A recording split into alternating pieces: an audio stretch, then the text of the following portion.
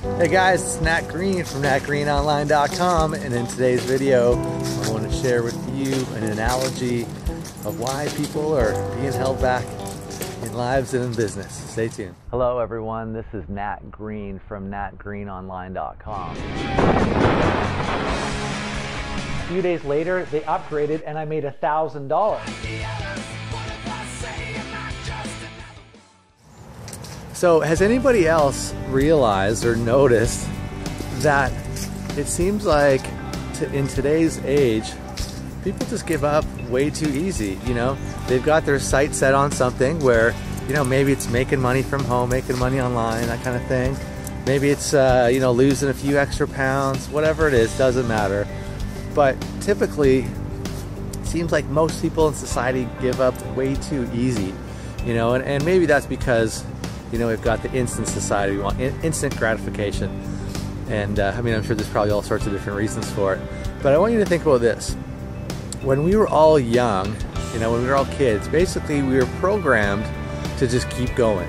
Programmed to keep going. Programmed to keep going. And, you know, if we think about it, that, you know, let's say we're kids, or think about your kids if you have kids, or when your kids were young.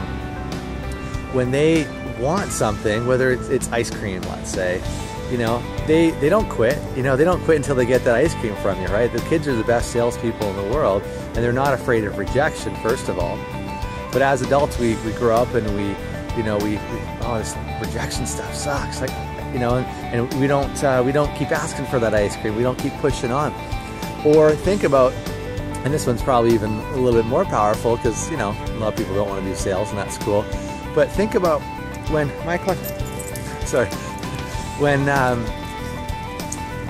kids are first learning to walk, how many times does it take them before they're actually up and walking around, you know, and out falling down, right?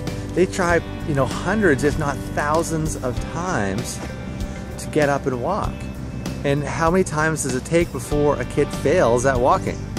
Well, unless there's, you know, some sort of growth defect or, you know, something you know, more serious, they don't, right? They just keep going, they just keep getting up, and eventually they're going to learn to walk.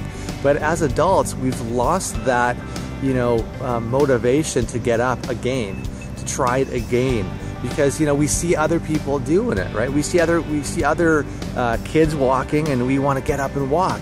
And the thing is, too, you know, whether it's if you're losing weight, we see people losing weight, you know. Unfortunately, a lot of people are gaining weight these days, but, you know, we see people losing weight, we see testimonies of it, right? We see people making money online, we see success all around us, and yet, you know, people stop. They write 3 blog posts and shoot 4 videos, and then that's it.